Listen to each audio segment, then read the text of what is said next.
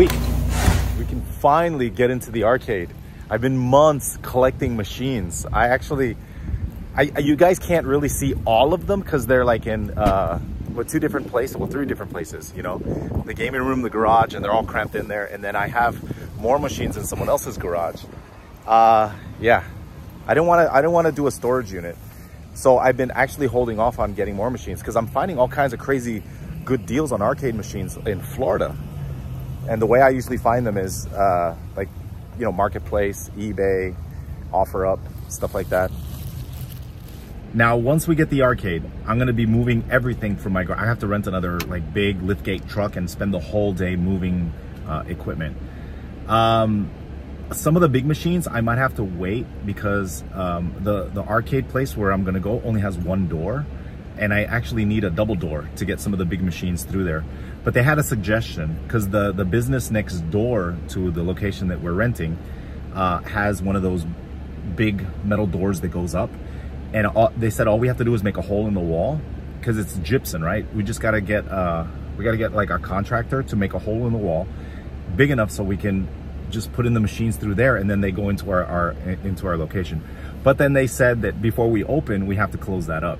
So the machines will be stuck in there unless we actually, you know, invest in a double door, and they're super expensive. I don't want to do that. I'd rather just make another hole in the wall. I'm also going to take my whole streaming setup to the arcade, and I'm going to be streaming from there for the next, you know, couple weeks or maybe months. It depends how long it takes for the city to, because we need approval from the city, and that's going to take like 3 months. It's a process. All right, so this is very nice. Should I get?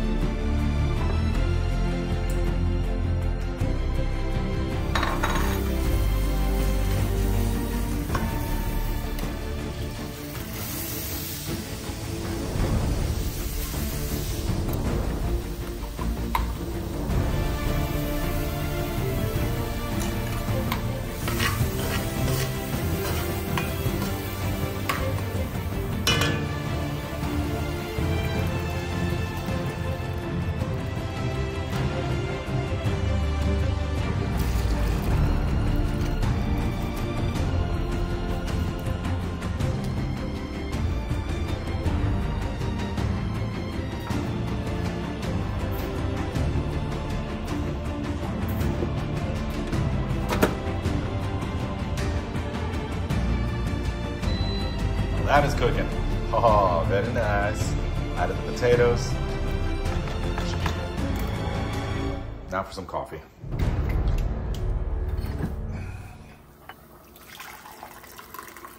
There it is.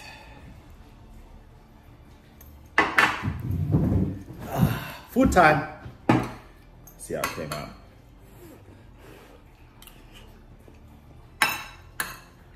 All right. All right, so it's gonna be a dream come true. I've always wondered whether I was gonna get back into the arcade business. I used to be in the arcade business a long time ago, back in the day when Street Fighter 2 Championship Edition was out, and I was addicted. Like my friends, we would all go and, you know, spend all our quarters on these machines. I'd be constantly going to the arcades. Those were good times, man. So then one day I was at a friend's house, and on the street, I saw in one of the patios, somebody had a whole bunch of arcade machines. And I was like, are those a bunch of arcade machines? The guy's patio? Wow. I wonder who, I wonder who he is, like what games he has. And then it so happens that my friend, he met the guy's son, and we became friends. And then through him, I actually, one day I met his father, and I was like, whoa, you got all these machines. I was at his house, and he was showing me the machines, and I was like, oh, you build them? You repair them? Oh, I was intrigued. And he was like, you guys wanna make some money? He says, I'm gonna go on my route, and you guys just count quarters. And he gave us a thing to roll the quarters and just roll them up. All you're gonna do is roll up quarters. All right. So we're driving, and then he would drive to a location, and he'd get the money thing out, and then we'd sit there rolling quarters. And then we'd go to the next one. He's got more machines. Okay, go to the next one. Go to the next one. And I was like, oh my God, how many machines do you have? He had like hundreds of machines, at least I think. And I was super tired at the end of the day. And then he would give me a couple rolls of the quarters. I think it's $20. Wait, is it $10 per roll? I don't remember. He just gave me a couple rolls of quarters. And I was super happy. And then I was like, okay, I need to do this. This looks like something that I can do. I actually wanted to build my very first Street Fighter Championship Edition because I noticed that when you played against other people, your elbows would touch, you know, because you were like, you'd play like this. So I was like, aha, I got it. I'm gonna make a Street Fighter Championship Edition with a wide enough thing so that your elbows don't touch, right? So, and at the time I used to make ramps, skateboard ramps. So I knew how to trace the outline and then just make, you know, and then just make it wider. So I can build ramps, I can make this thing. And then I talked to him, I was like, hey, listen, I want to make a Street Fighter. Can you help me? He's like, oh yeah, it's super easy. You just got to order a kit. Yeah, you order a kit online and then it comes with the PC, the marquee, the stickers, the stuff that you put on. Yeah. And then all you need is a transformer, power supply, and the cables, and it comes with schematics and everything. I was like, wow. So I ordered a kit online. Street Fighter 2 Championship Edition. You can't get them now. I mean, you can't, maybe. Like back in the day, it was super easy to get online because that's those things were very common. So I think it cost me, I think the kit cost me at the time maybe, I don't know if it was like $1,500 or something like that for the kit.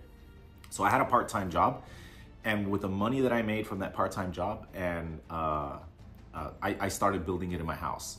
And it took me a while, but eventually I finished the cabinet and I had him come over and he checked it out. And I followed the schematics. I installed all the buttons. Like I learned how to read schematics.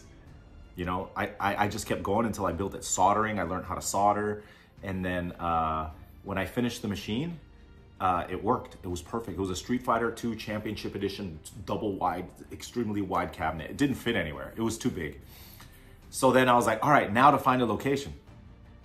So I went and I saw someone who had a pickup. Hey man, is that your pickup truck? Dude, can I give you like, I don't know at the time. It was like, can I give you 30 bucks or 40 bucks to rent it for the day? He's like, yeah, sure. And I paid the guy, I paid the guy like, I don't know how much I paid him. And he lent me his truck, and I took his truck and I put the machine in the back of the truck. And I went driving around looking for locations. I know more or less where I wanted to put it. And then I was looking, and there was a good area near where I lived. I remember it was called Borinquen Towers. It had like big buildings and a shopping center, like kind of like a shopping strip mall at the bottom. And I was looking, and inside there was a Chinese food place.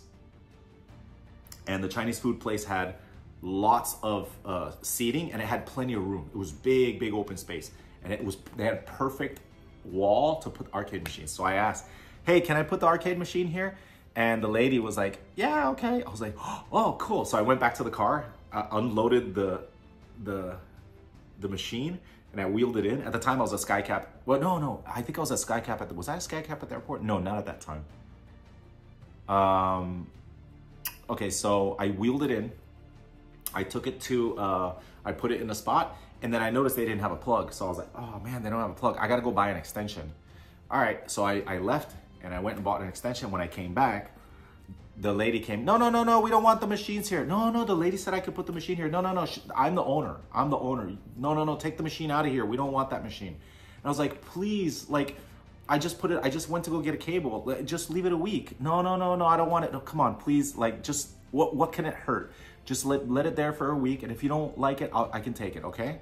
And she was like, okay, 1 week. And I was like, whew. So I plugged it in and I left.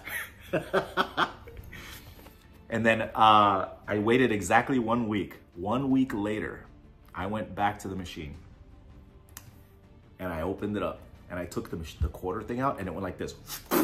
It was full to the top. I was like, oh, and the lady was like, oh, so many quarters, tanta peseta. And I was like, see, and I took it in the back, I started rolling quarters, rolling quarters, rolling quarters, rolling quarters. I think it made, I mean, at the time, I mean, we're talking about like 1991, right? The machine made $400 or 500, 4 or 500. I think it was, and then we split it $250 each. And then the lady was like, wow, that made a lot. She was like, wow. And then she says, do you have another machine? And I really didn't have another machine, but I was like, oh, because I'm gonna get one. I'm gonna get another machine. So that was a Street Fighter Championship Edition. The next machine I bought was a Mortal Kombat. I put it right next to it. So with my part-time job and the money that the machine generated, I bought another machine.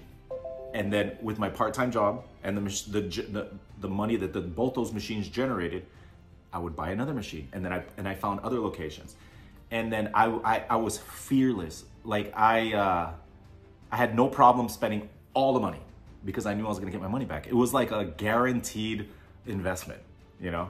So that's why I liked it so much. So eventually I bought so many machines that I was able to quit my job and live off the machines. And I was able to live off the machines for like 3 years. So for 3 years, all I did was once a week, go take all the quarters out. Now I had to work one day a week. I would go take all the quarters out, do the splits, whatever, fix whatever needed to be fixed. I did it all in one day, and then I would just go to the beach for the rest of the week. I did that for 3 years. So you can imagine, those were some of the best years of my life, you know? All my friends were jealous. They're like, oh, dude, you have all these machines. I was like, I'm buying another one. And I kept putting more and more machines. And then, now you may ask, wait, why did you get out of the business if it was so good? Well, I saw a trend. I saw a trend right about the time PlayStation came out in Japan. PlayStation changed everything. The games were actually almost as good as the arcade games. And I remember I bought one. I bought one from Japan, a Japanese version of PlayStation. I bought it when we played it, and the first game was Toshinden. I was like, oh, these games are getting good. And eventually, you know, I saw a decline in all the machines. All the arcade started to do a decline. So the revenue started going down, like a graph, it started going down. So in order to make more money, you had to buy more machines. So, and then but it kept going down, and it was a downward spiral. The arcade industry was dying, and I got the tail end of it. So what I did was I bailed out. I sold my entire video game route to the guy the guy that I learned from. You know, and I got out. After I got out, my friends, I had other friends that I had met that had stayed in the business. They were like, oh, things are so bad right now. Oh man. And then I was like, oof, I'm glad I got out. So I already knew there were still arcades doing well, but there were arcades that had redemption.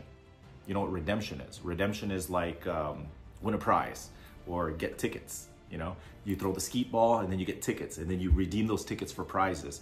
Those are the only things that did well. So you could have some classic games, but the classic games didn't do well.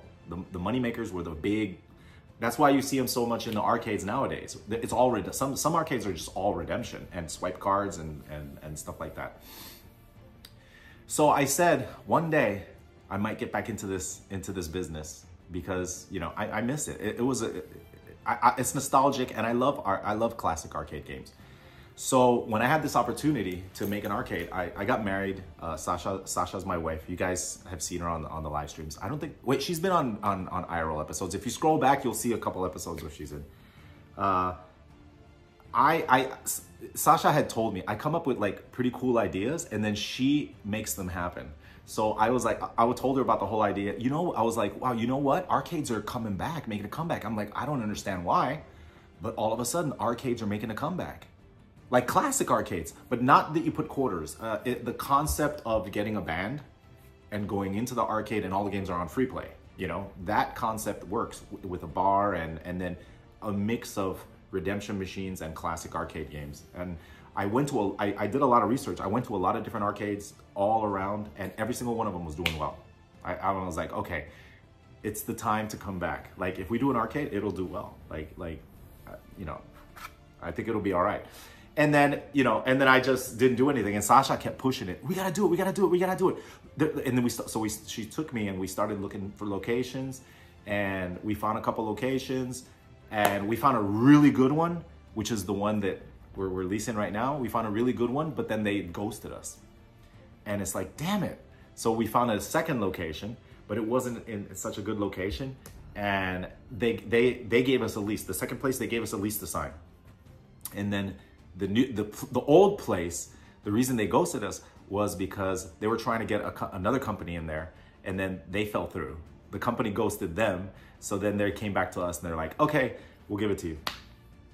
And so, and they agreed to what we asked for. We actually asked for 6 months free rent. 6 months free rent. That's kind of crazy. I mean, that's bold to ask, right? Normally, an arcade as a business, you can ask for 3 months free rent while you renovate and you know, because if not, it'd be too expensive. Most places that rent out like that, they do give 3 months. So Sasha asked for 6 months and they said, okay. It's like 180 days. I was like, I can't believe that. But then we went to the city.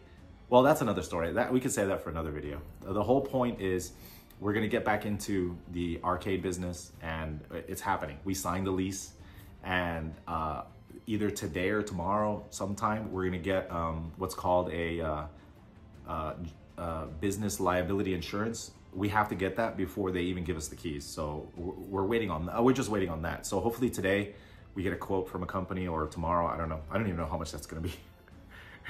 But anyway, once we get that, we get the keys. And now finally I can move all those machines that I have down there. Pinball machines, arcade machines. You know how many I have now? I have more machines now than I had back in the day when I had arcade machines. When at the most, I think I had like 25 machines. Right now I have 25. Well, I ordered 5 more. I have 20, and then 5 are on the way. I already paid for them. A company's gonna ship them.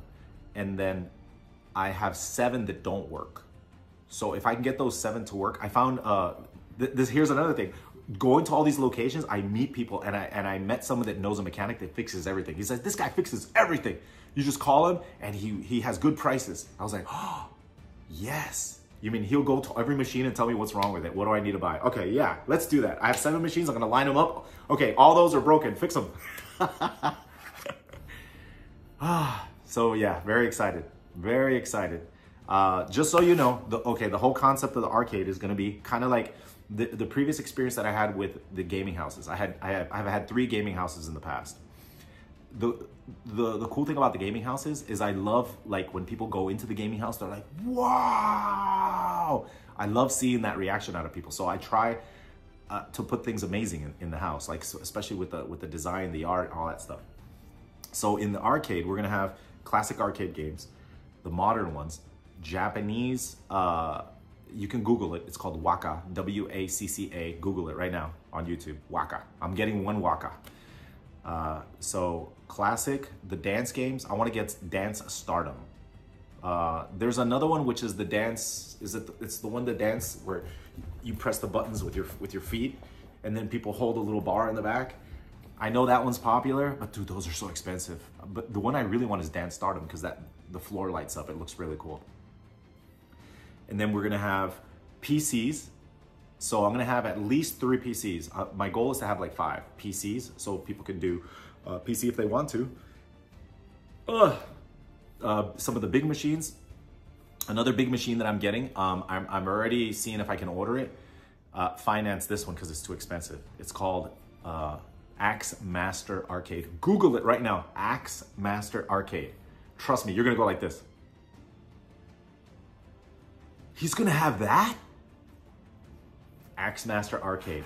Another one is Connect 4 Hoops. I'm getting that one too. And then I'm also gonna have interactive floors, interactive walls, neon everywhere. I'm gonna try to get the carpeting. The thing is, the space that we have is 6,000 square feet. So we have tons of space. And then everything's gonna be decorated. It's gonna be really nice. I'm super excited. Oh, and Sasha wanted to have things for kids. So I actually have a lot of games like the Whack-A-Mole, and I have other games, you know, that are for kids. And yeah, so we're gonna have like a section like that. So very excited. Yeah, it's happening. Once we get in there, I'm gonna be doing tons more content on this channel, and I'm gonna be streaming from there. I'm actually gonna move my entire streaming setup there while we're getting set up, because it's gonna take 3 months before we get permission from the city. That it takes time. So it's, for 3 months, I'm going to be streaming from there, and streaming the repairing and fixing, and so you guys can see the process of making the arcade. There we go. Cheers. So if you want to see more, go to twitch.tv/Swifty. We'll see you guys in the next one.